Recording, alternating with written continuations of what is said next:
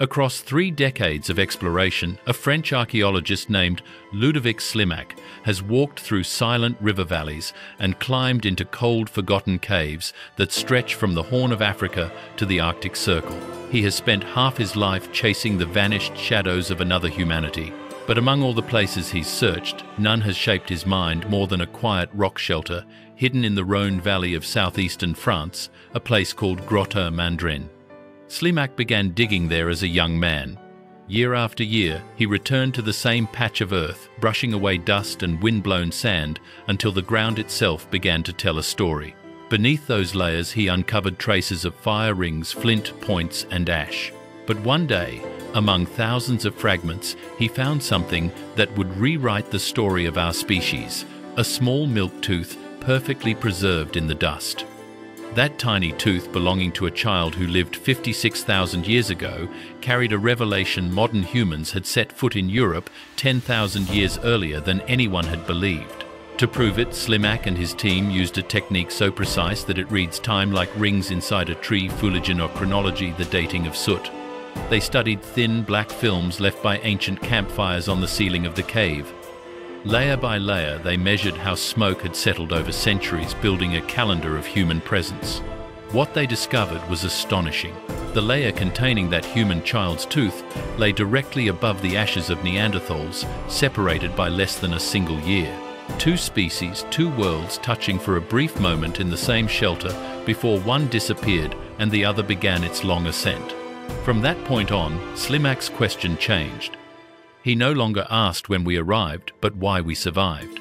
What made our ancestors endure while the Neanderthals vanished? What secret trait allowed Homo sapiens to outlast every cousin who once shared this planet? For decades, scientists have answered with one word: creativity.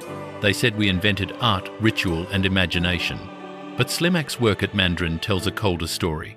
In his words, creativity wasn't what made us human. The Neanderthals had plenty of that. What defined us was efficiency, our obsession with repetition, precision, and standardization. In those wind-swept layers, Slimac found something deeper than bones or tools. He found a mirror. He realized that the very instinct that allowed sapiens to build, to teach, to expand, that drive to make every tool the same, every gesture repeatable, still shapes us today. It is why we mass-produce, why we copy, why we dominate. It was never art that gave us power, but the relentless pursuit of order. And that is what this story is truly about.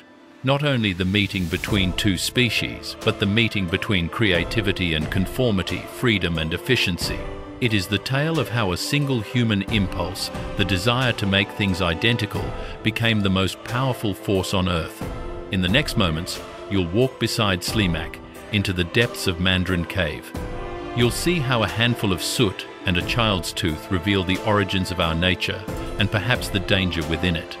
Because this isn't just a story of archaeology, it's the story of us, how a harmless habit became the reason we ruled the world, and the reason we might lose it.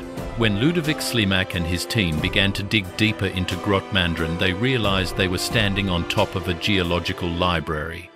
12 distinct archaeological layers lay stacked one above another, each a page written by wind, fire, and human hands. Every centimetre of soil held thousands of flint fragments, burnt bones, and traces of hearths left behind by ancient occupants. Over the years, the team collected and catalogued more than 1 million pieces, mapping the slow rhythm of occupation, people arriving, thriving, vanishing, and then being replaced. But one discovery stopped time. Between 2 unmistakably Neanderthal levels, Slimac's group found a thin horizon of ash and stone unlike anything else in Europe. The tools from that layer were smaller, sharper, and made with an obsessive precision. Slimac called this new culture the Neronian, named after the local valley. What startled him was not only how refined these tools were, but where they appeared right in the middle of Neanderthal territory. To understand when this intrusion had happened, the team turned again to the black smoke stains above them. Using chronology, the reading of soot layers, they could trace every campfire that had burned beneath the cave roof. Each layer of soot represented a separate visit, a separate moment in time. And the soot above the Neronian layer was separated from the one below by almost nothing less than a single season, perhaps only a few months. It was as if one group had packed up and left, and almost immediately another had walked in, two humanities sharing the same shelter, breathing the same air, yet never meeting. The dating results overturned decades of textbooks. For generations, archaeologists believed that modern humans didn't reach Europe until around 42,000 years ago. But at Mandrin, the evidence told a different story. The Neronian tools and that tiny child's tooth were dated to between 56 and 51,000 years before the present. That means our species had arrived at least 10,000 years earlier than anyone thought. The timeline of human migration had to be rewritten, and the flints themselves spoke even louder. Under Slimac's microscope, the Neronian points revealed a pattern of precision unlike anything in Neanderthal craftsmanship. Each blade followed the same invisible plan. Out of 1,500 measured tools, more than 80% varied by less than a millimeter in width. The makers were not improvising, they were reproducing. Every motion of the hand followed a shared mental template, as if a strict recipe had been memorized and repeated endlessly. By contrast, the layers above and below the work of Neanderthal toolmakers looked like a gallery of individuality. Their Mousterian tools were rougher but alive with personality. No two scrapers were the same. Edges were retouched in unique ways, angles shifted, shapes improvised according to mood or material. What sapiens achieved in uniformity, Neanderthals expressed in diversity. Each Neanderthal toolkit was an act of creative freedom. Each sapiens toolkit was a statement of discipline. Standing amid those layers, Slimac began to sense that he was seeing not just tools but philosophies of being. On one side, a species that celebrated variation. On the other, a species that perfected repetition. That single difference, the ability to follow and preserve a pattern, might have been the quiet revolution that changed everything. From a few centimeters of ash and stone, a question rose that still echoes today. What truly separates us from every other human who ever lived? Perhaps it isn't our creativity at all, but our devotion to a shared design. When Slimac compared the layers of Grotte Mandrin, he realized he wasn't just looking at tools. He was looking at two entirely different ways of seeing the world. On one side stood the Neanderthals' inventive, spontaneous, deeply individual. Their hands shaped each flint point as if it were a signature. Every tool told a personal story, every scraper a small experiment in design. In their camps, no two edges matched, no two shapes repeated. Each one carried the imprint of a maker's momentary decision. To Slimac, this was art raw, instinctive, alive. The Neanderthals didn't simply make tools, they expressed themselves through them. On the other side were the sapiens, the newcomers from the south who approached stone not as a canvas but as a system. Their tools were not one-of-a-kind creations, they were reproductions of a shared ideal. Every blade was part of an invisible blueprint, a design that could be repeated, taught, and scaled. This was more than craftsmanship. It was the first production line in human history. Long before factories and assembly lines, Homo sapiens had discovered the power of standardization. This shift in mentality was revolutionary. Standardization changed how people learned and how they lived together. A Neanderthal child had to experiment to find his own way of shaping stone. A sapiens child, by contrast, could be shown a single model and reproduce it perfectly. Knowledge no longer depended on personal discovery. It could be transmitted quickly, reliably across generations. This ability turned scattered families into connected networks. It meant that people separated by mountains or deserts could still make tools that fit together as if crafted by one mind. Slimac described it as a kind of prehistoric internet, a web of shared mental templates linking groups across thousands of miles. The same Neronian points found in the Rhone Valley appeared almost identically at sites in the Levant, more than 2,000 miles away. The shape, the flaking pattern, even the angle of pressure were the same. This was not coincidence. It was communication. The makers were passing along not just tools, but the idea of those tools, a mental code that survived distance and time. And that, Slimac believed, was the real secret behind our success. The sapiens' mind is collective. We don't just imitate, we synchronize. We align our thoughts, our actions, and our expectations until entire communities move in rhythm. It's how we cooperate, how we scale, how we dominate. But it's also how we conform. When we agree on one perfect way to make something, all other ways begin to vanish. In this light, the archaeological record reads like a psychological map. Neanderthal layers pulse with variation, each tool a unique heartbeat. Sapiens layers beat like a drum, steady, uniform, predictable. What once was a sign of efficiency now begins to look like something deeper, almost biological.